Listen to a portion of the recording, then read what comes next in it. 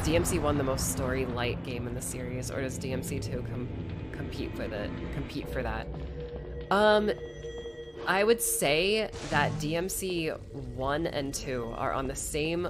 They're on a level playing field in terms of the amount of story they dish out.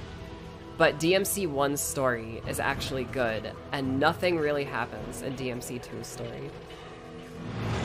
Like, it's hard to, like, care about the stuff that happens in DMC 2. So, that's what makes it bad, you know? Like, you don't really give a shit about what's going on in DMC 2, but... DMC 3 is when the series started to, like, actually get good with the story, you know? Where it was, like, engaging and stuff. Dante flips a coin? Oh yeah, I guess it's true. Yeah.